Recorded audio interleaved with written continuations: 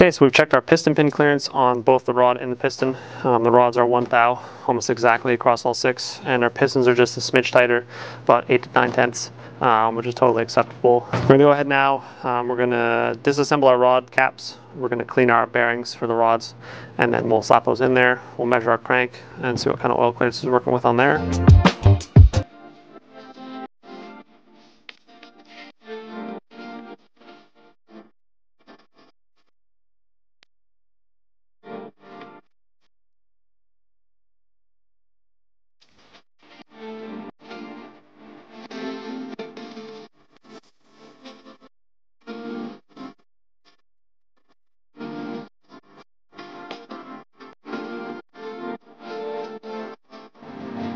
So now we're going to go ahead, we've torqued our rods down with our bearings inside of them. We're going to go ahead and measure our journal on the crank. We'll zero our dial indicator into it, and then we'll check our clearances on the rod.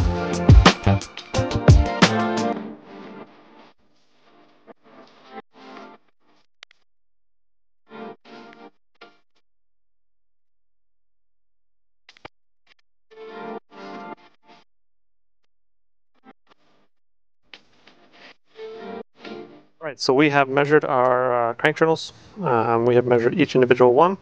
We're going to go ahead now to quickly check our rod bearings, and then we'll go ahead and we'll reference each individual one to each rod, and then we'll decide which location each rod is going to go into. I'm hoping that they're just going to be very, very close, and there won't be any mixing and matching required. So we'll go ahead and we'll do that right now.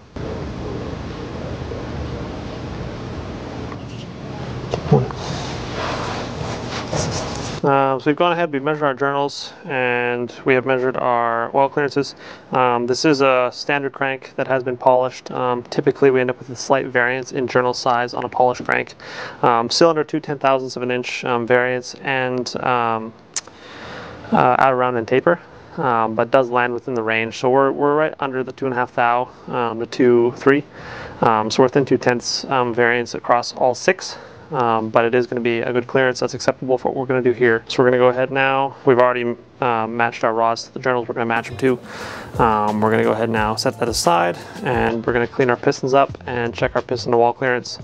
And then we'll probably start assembling, and then we'll go ahead and we'll gap our rings.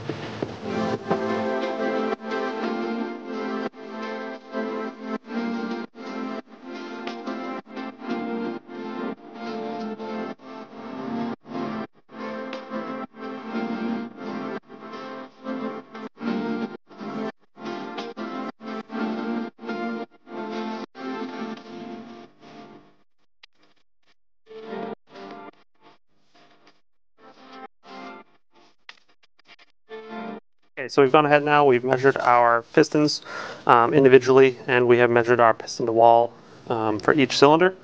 Again, not a lot of variance between these, so there's no need to mix and match, but the clearances we're getting about 3.5 to 3/8, which is very good, kind of what we want to see.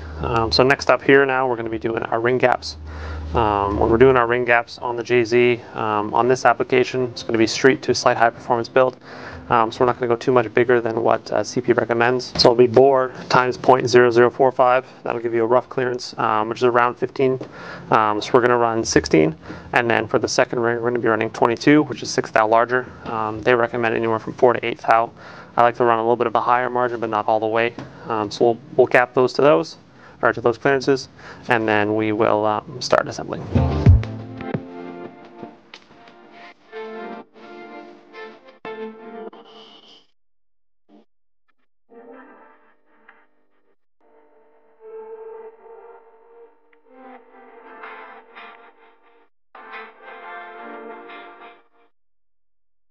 Okay, so we just finished capping our piston rings. Again, we did the 16 thou top, 22 thou number 2, and then we did basically just verify that there is a 15th hour greater clearance on the oil control rings. We didn't go into much detail on these, but if you do want to see any more detail on just gapping rings, the RB26 video information does apply to these, and there's more information in that video. But for now, we're just going to go ahead now. We're going to set everything aside here. We're going to flip the block over. We're going to check our crankshaft runout. We didn't do that earlier in the video, so we're going to do it now. And then we'll go ahead and we'll install it into the crankcase, and then we'll start assembling our pistons and rods, putting our piston rings on, and then we'll take the torque plate off and begin assembly.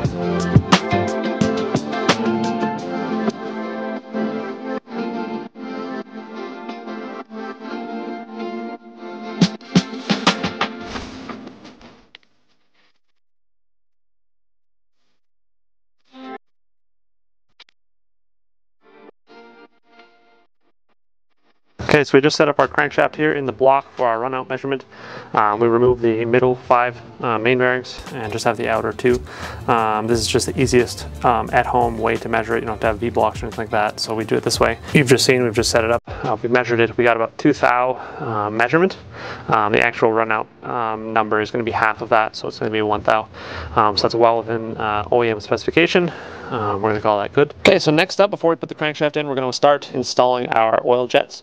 We're going to torque these down to 80 inch-pounds, and they just go right inside the cylinder wall, or right inside the cylinder block here, 1 per cylinder.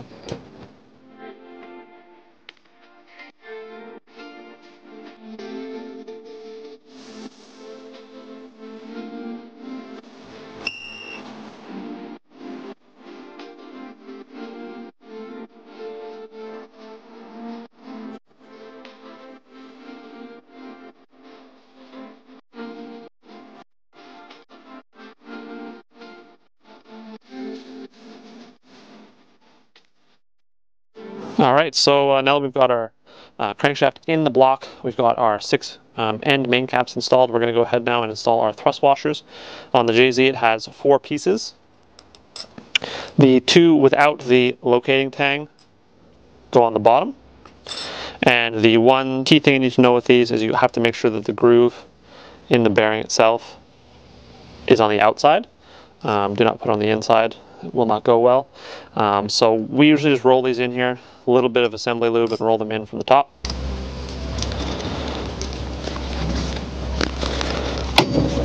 You might have to shift the crankshaft one way, install one, and then shift it the other way and install the other side.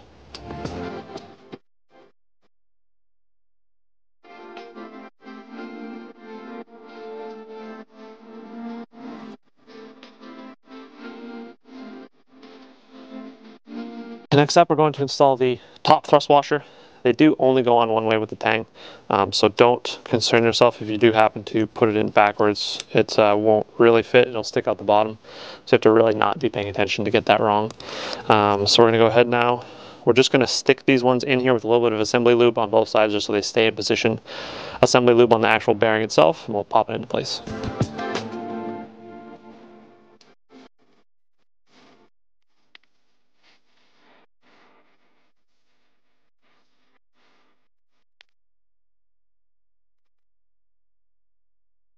Okay, so now that we have all of our caps installed, now we're going to go ahead and we're going to install each one. Remember, just a light dab of ARP lube, just like we did before.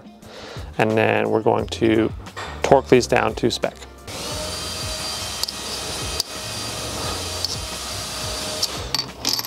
Okay, now we're going to torque down our main caps now that we have them installed. 33 foot-pounds, 90 degrees, just like we did in the previous videos.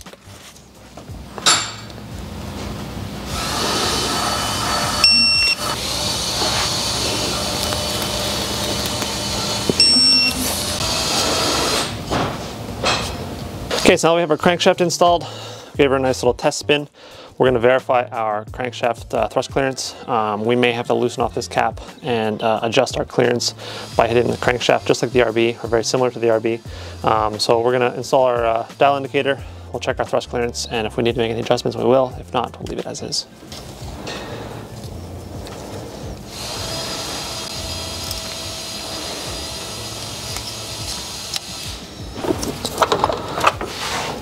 Okay, so we've walked the crank back and forth a couple of times just to squeeze out any assembly lube that might be affecting our measurements. So now we've gone ahead, we started measuring.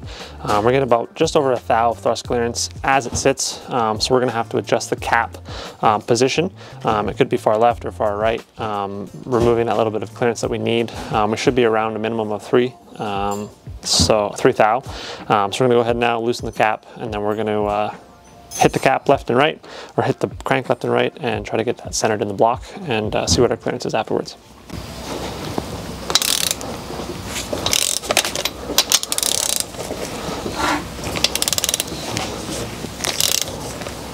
Okay, so in order to set your thrust clearance in the JZ, we're going to hit the snout of the crank and the rear of the crank pretty hard, so 2 ways you can do it. Piece of wood and the any kind of hammer that's heavy, or you can get a really big mallet. If you're going to be using a piece of wood, just make sure you cover up the block on the inside, just so when the wood does eventually kind of break apart, it doesn't end up inside the engine. We did loosen our center cap and then left it snug just so we can move it left and right to try and center it.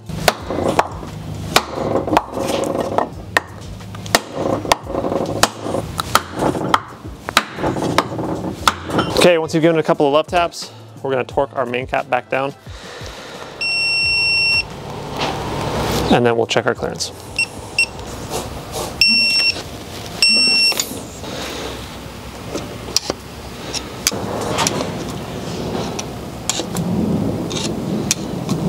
All right, so now we've tapped the both ends of our crankshaft. We have tightened down our cam cap now. We've measured our crankshaft thrust clearance. We're at a perfect 3 thou, which is the low end spec of the 2JZ engine. So now we're good to go ahead. We're gonna paint pen our cap, and then we'll move on to the next steps.